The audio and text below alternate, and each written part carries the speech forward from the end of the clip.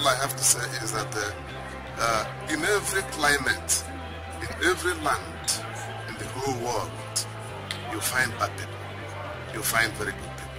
My advice is that what a bad person has committed should not be used to judge a good humble person.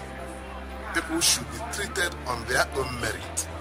If somebody is suspected as a criminal, he should be investigated. If he's found guilty, then he should be punished according to the law, and not use his bad deeds to judge another. One thing I want to say regarding the current situation we are facing in Greater Noida here is that the government should try to do something by telling the local media to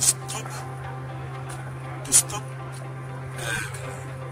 publishing negative information against Africans or blacks that we eat human being or eat human flesh, which is totally ill message.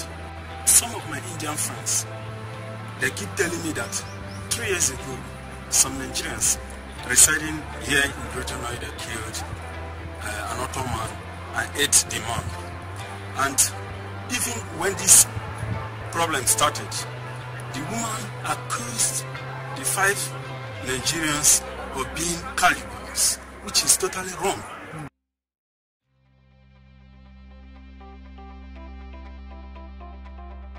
Don't just judge the relationships with just these kind of stray events.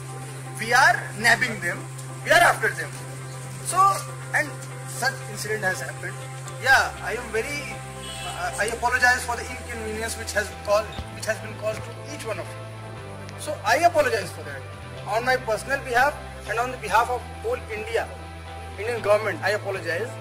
But please cooperate.